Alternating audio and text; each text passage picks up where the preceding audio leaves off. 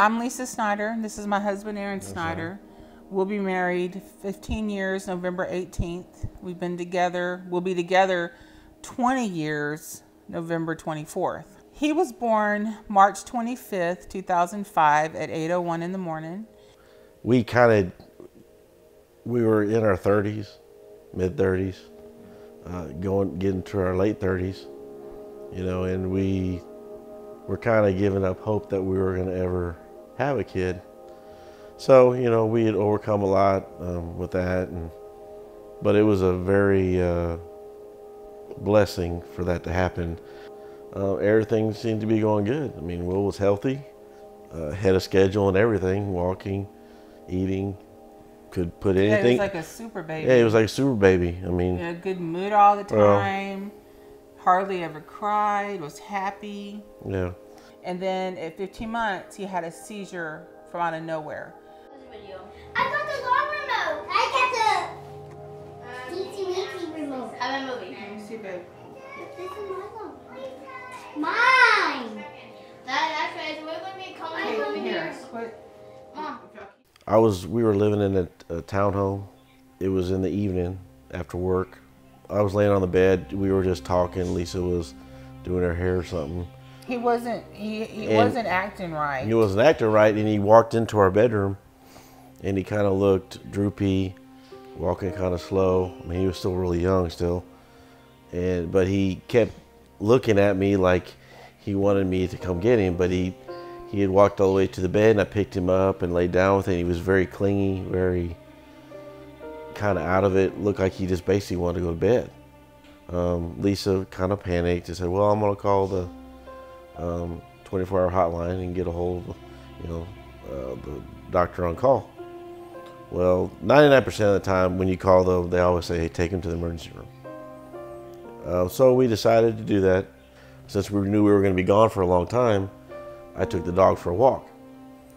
We had put Will back in his crib just to lay down and rest while she was getting ready, getting some things together, and I was walking the dog. I came back from walking the dog, and I heard the most horrific scream from Lisa I'd ever heard. I mean, for a long time I couldn't even talk about it because it would just bring tears to my eyes. It would make you real emotional. I mean, it was horrifying for any parent to go through. So she came running out of the bedroom holding Will, and he was basically blue, purple, and he looked dead. I mean, he looked like just a lifeless doll that she had picked up off the floor. That caused so many problems, so many ideas, I mean, it's just that right there for years, I mean, just really messed with us. We were scared to death. When they have these seizures, they're still breathing. It's just very shallow. He was not breathing. He was not breathing. I mean, she ran out of there, didn't know what to think. She laid him on the couch, started giving him CPR, started beating on his chest. It was nothing. I had a phone in each hand. I thought he was gone.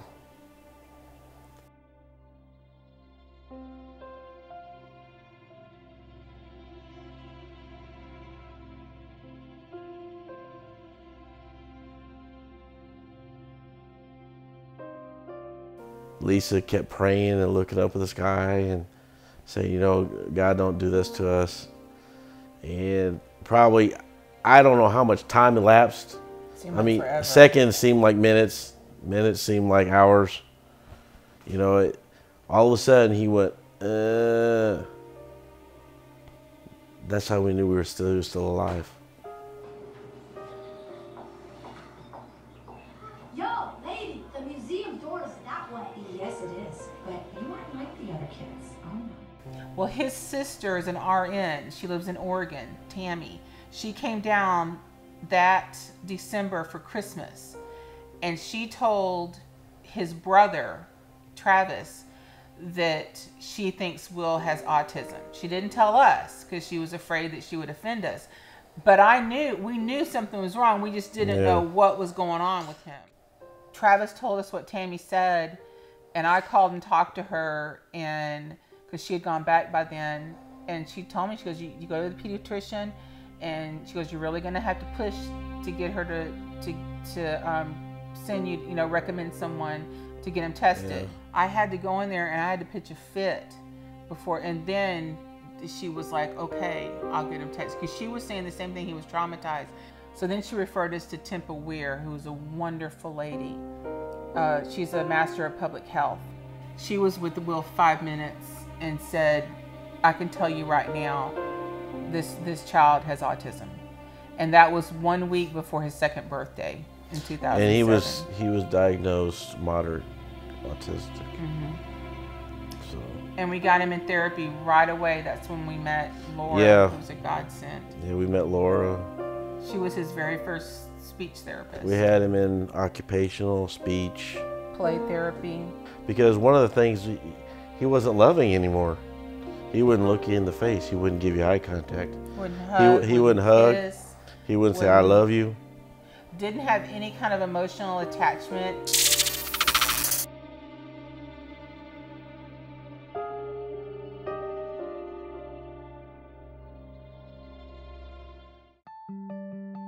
We received an order referral to evaluate William, and this was in April 2007. And I remember getting to their home, and William was 2. It just turned 2, and he just looked scared to me. He wasn't scared of me, but just like an overall, what's going on, in everyday life. Over time, his speech therapist, Laura, she was videotaping him playing, and she was showing us. And at that time, he wasn't speaking more than 1 word. And he was only saying probably 5 or 6 words. I guess one day we were going over the video. We were rolling a ball back and forth. We were rolling a ball back and forth. And we were trying to get him to say ball. Yeah. Or, and all of a sudden, me and Laura start talking, and then Will comes from the side, and he picks the ball up, and he said, "This is my ball."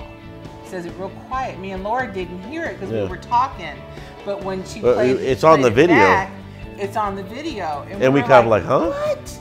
And I was like, what? Crazy. And we kept rewinding it, and you could hear him saying, "This is my ball." When that happened, I think that it made us a lot more hopeful. Yeah, it gave us hope. So this is actually my Spider-Man switch. Cool. And that's a poster right there, another poster right there, a picture. I don't know what that is. Maybe a responsibility thing. Responsibility. Yeah. Cool. William is just adorable. I don't know if he'd like to be called adorable, but adorable and charming, and he's a little bit shy at first when you first meet him. He's like, what's going on? But he's so smart. He's even playing like challenging video games. We were very lucky with Will. Well, we were extremely blessed. There is a lot severe and worse cases out there of autism. Because people, the divorce rate back then, 70 or 80% of marriages fail. That's the first thing that we were told by Tempa Weir, that when they have an autistic child, 75 to 80% of marriages don't last more than a year after the diagnosis of autism. But, I don't agree with that. But people are people. I think it made us stronger. Yeah. It really made us more of a team. We have our ups and downs. We're people. We argue and have difficulties and stuff. But if anything, we became champions for our son. He's come here. He's awesome. He's a loving, caring, smart young man. Yeah. Who's got a good heart, knows his parents love him, for sure. Never give up hope. Like William's parents never gave up hope. And look at William today. I mean, from the 2-year-old that I saw that just looked scared, just frustrated, and now he's pretty much a regular kid. Never give up hope.